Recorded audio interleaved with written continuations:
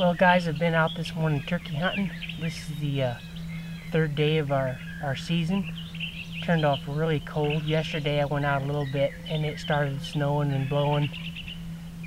Pretty weird for this time of year, but anyway, back out this morning. Turkeys are all on the neighbor's place, sounds like, so I got sidetracked. Found me a whole bunch of morel mushrooms here, and it's been a while since I found that many, and big ones too. So anyway guys, the turkey hunting will continue. Well, the turkey hunting did not go well at home.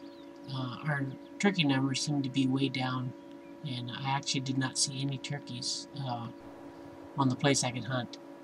But my brother from Wyoming gave me a call and invited me to come out to Wyoming to hunt with him. So I headed out there, and we set up camp and hunted for the next about 3.5 days.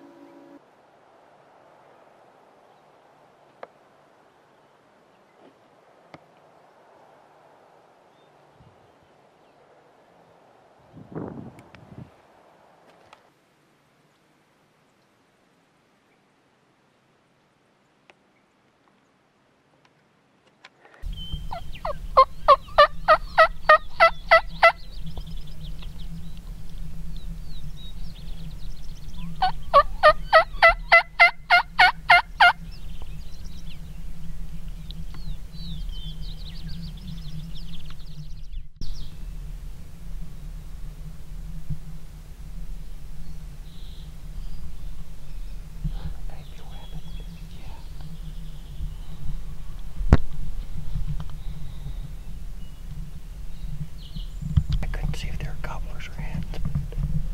Well, they just gobbled up there, so it almost sounded like the ones gobbling were further away, but I couldn't tell.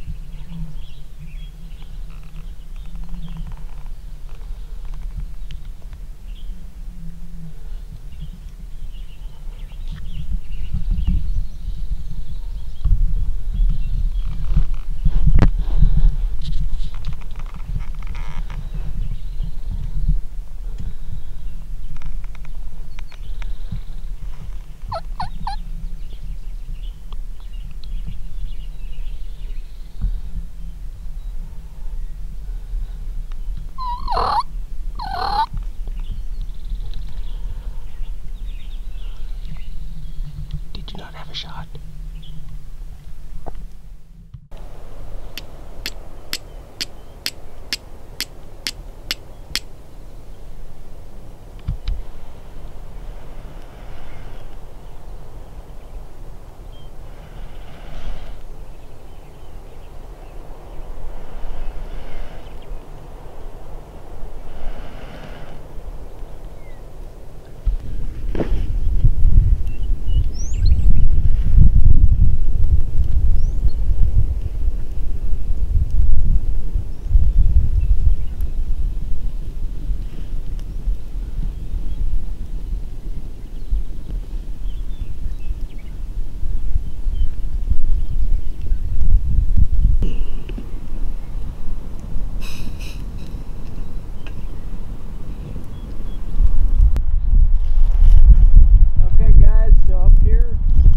Dead limbs on a pine tree, especially down here in eastern Wyoming. This one's got some good fat wood in it. I'll chop it off and show you guys how it looks on the inside. Maybe.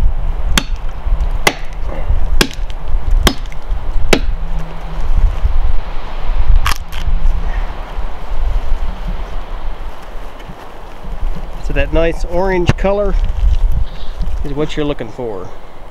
Back up in the sun a little bit, because I can't. There you go, right there, yeah. Yeah. So these rotten logs where the branches go into the log, a lot of times they're going to have fatwood too. I'll see if I can just open that up. Yeah, see that orange? I'm not going to harvest this one because it's not quite rotten enough, but that orange on there, it's another good place. When they're rotten enough, you can just kick these right off and then take them back and clean them up a little bit.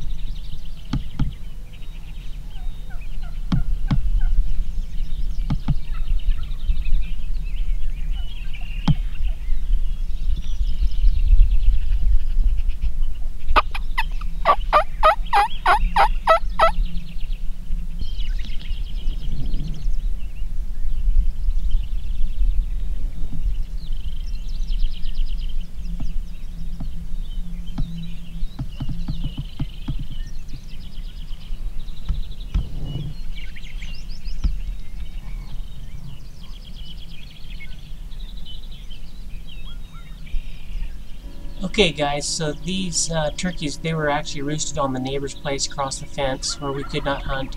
So after watching them for a while, they kind of meandered off.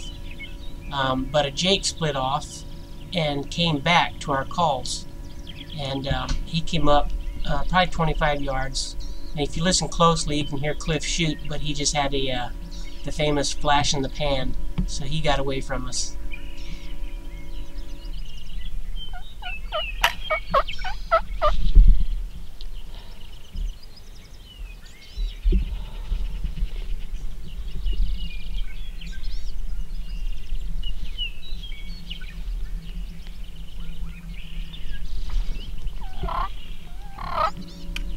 So a little while later that same morning, we spotted another gobbler that had split off and come across the fence onto our property that we could hunt.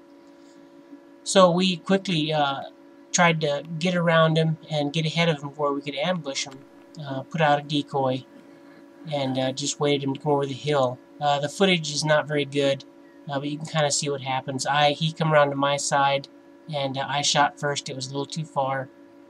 And then Cliff had to put another round into him.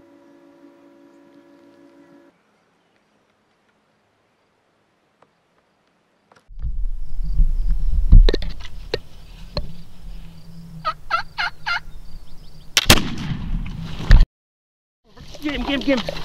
He's wounded. He's down there in that draw.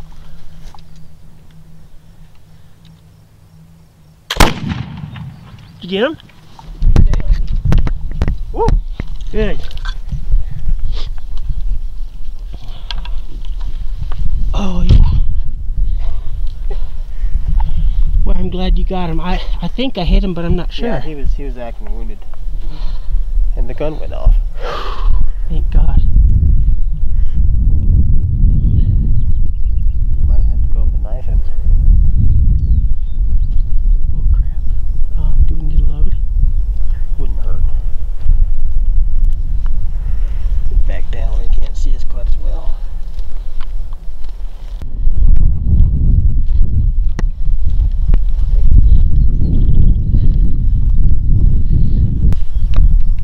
About an 8-inch beard, maybe 10.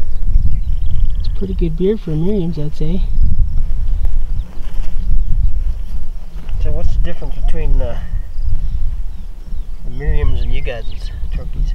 The white, those white feathers. This stuff right here. Yeah, and I think they're a little bit darker body too, maybe. And they're just smaller. Yeah, they do look kind of small, don't they?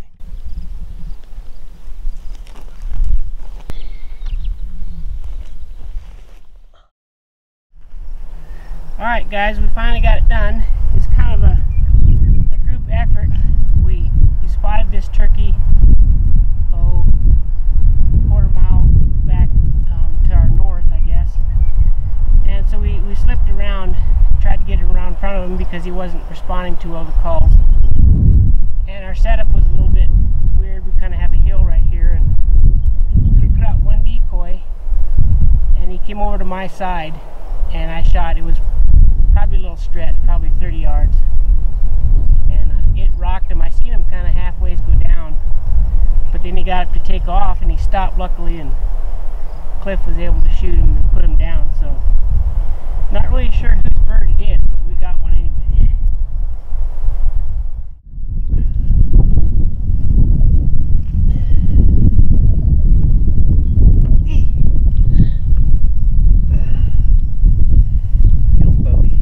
Yeah.